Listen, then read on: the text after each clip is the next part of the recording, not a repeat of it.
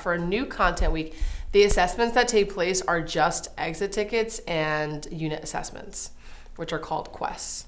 And so at the end of a unit, we'll have a unit assessment going over everything. And every single day there's an exit slip. That's for a new unit. For a foundations week, I teach a mini lesson. At the end of that mini lesson, which ends just about half the period, I'll do an exit slip. Then they go to their playlist. Inside of their playlist, they have an end of playlist assessment, which they do at the very end when they're done with the entire playlist. But as they're working along, they have a module 1 checkpoint, a module 2 checkpoint, and a module 3 checkpoint inside of that playlist. And that checkpoint is like a do not pass go. Like, you will not move on until you get 10 out of 10. So if you get an 8 out of 10 that first time, that's okay. Go ahead and do it again, make those corrections, and get that 10 out of 10. And HE7 test is on Illuminate, so if you finish it, go ahead and enter your answers in right now.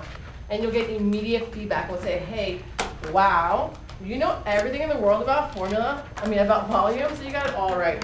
Or, whoops, you messed up on the skier one, that's okay. That shows that you've mastered this piece of that standard, and you're able to apply that piece to the next piece. And you can't pass until then.